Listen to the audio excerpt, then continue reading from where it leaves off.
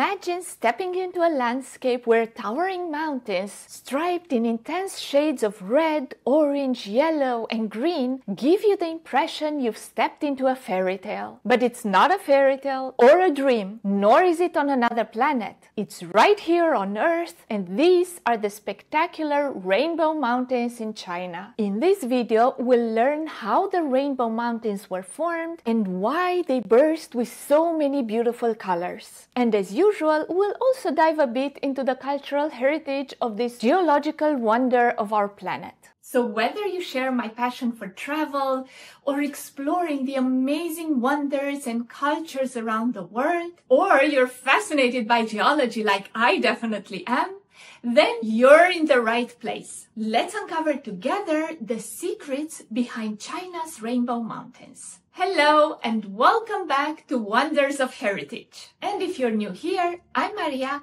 and in this channel we use science to understand the many wonders of our planet. And today's wonder is China's Rainbow Mountains. The Rainbow Mountains are part of the Zhangye Danxia National Geological Park, also known as Zhangye Danxia Geopark. It is located in China's northwestern Gansu Province. This breathtaking park, which spans an impressive 510 square kilometers or 200 square miles, is one of the most beautiful and colorful landscapes on Earth, a testament to nature's artistry. In order to understand where all these stripes of colors are coming from, let's first have a look at the geological history of Rainbow Mountains and see how China's Rainbow Mountains were formed. The Zhangye Danxia landform in China stands as a testament to the power of nature, its breathtaking beauty patiently sculpted by geological forces over millions of years. Millions of years ago, this area was a massive inland basin where layers upon layers of sand and mud had gradually been deposited. Over time, these layers were compacted into solid rocks, mainly sandstone and siltstone. Around 55 million years ago, plate tectonics started reshaping the whole area. If you want to learn how tectonic plates move and what happens at the boundaries between tectonic plates,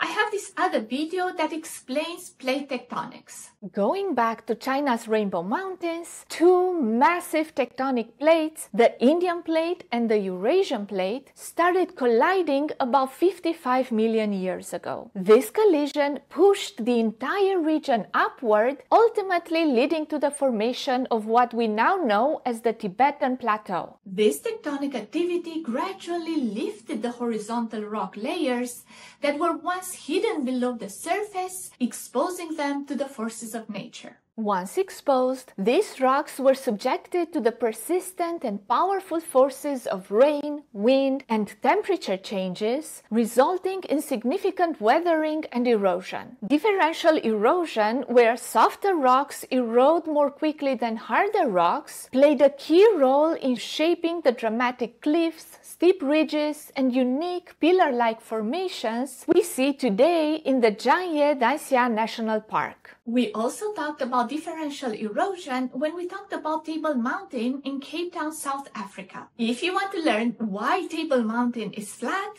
I will add the link in the video description. The extraordinary landscape of Zhangye Danxia resulted from the interplay of sediment deposition, tectonic plate activity, and rock weathering over millions of years. Today, the vibrant stripes and shapes of this natural wonder of our planet captivate its visitors, transporting them into a living painting. It's hard to believe that all these colors are real, isn't it? But they really are. This is why I love the amazing natural wonders of our planet. The breathtaking colors of nature and all the landscapes are stunning in their own right. Nature doesn't need any artificial enhancements or filters to amplify its inherent beauty. So then, if no filters were used, where do all these colors come from? Science has the answers. The stunning color show displayed by China's Rainbow Mountains is coming from the presence of various minerals in the rock composition, each color corresponding to a specific mineral. While moving through the sandstone, groundwater acts as a carrier for tiny amounts of minerals. As water flows, these trace minerals settle into the spaces between the sand grains. The gradual accumulation of minerals over long periods of time filled the gaps between the sand grains, eventually cementing them to form the solid, colorful layers of rocks we see today. So which minerals are responsible for creating the spectacular display of colors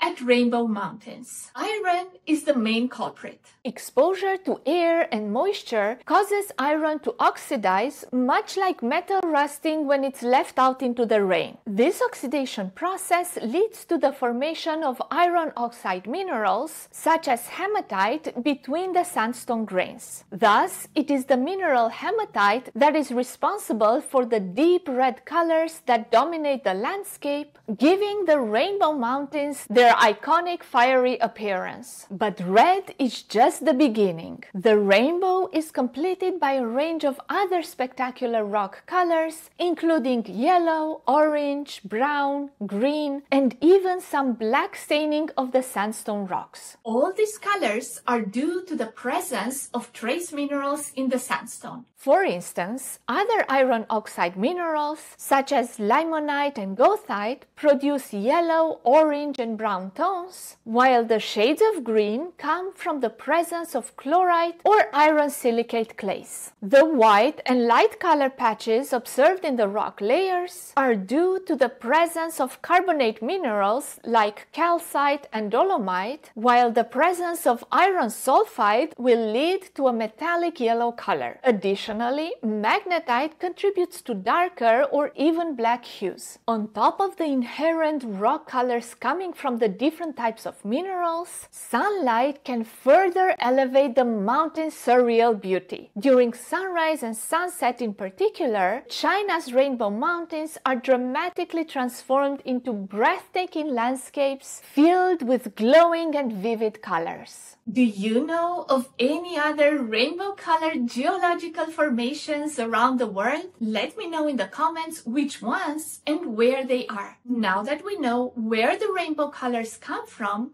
let's explore the cultural heritage of Rainbow Mountains. But before we do that, if you're enjoying this video, please like the video and subscribe to my channel for more stories about the many wonders of our planet. I mentioned earlier that the Rainbow Mountains are part of the Zhangye Danxia National Geological Park. This entire region has been recognized as a UNESCO World Heritage Site because of its extraordinary geological value and outstanding natural beauty. The landscape stands as a significant natural heritage site of our planet. Moreover, Zhangye Danxia offers invaluable understanding into the processes that are shaping landscapes over vast periods of time. This was perfectly exemplified by the complex geological processes that gave birth to Rainbow Mountains. Therefore, this area's significance is not limited just to its breathtaking natural beauty. It also provides a unique glimpse into the fascinating geological history of our planet.